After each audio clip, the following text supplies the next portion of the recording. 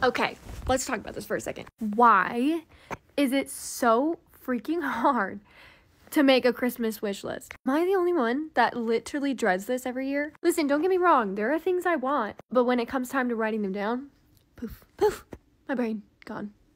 Absolutely gone. I will spend weeks thinking about what do I want on my Christmas list, who I'm going to send it to, blah, blah, blah, and then I will never write anything down. Shopping for other people?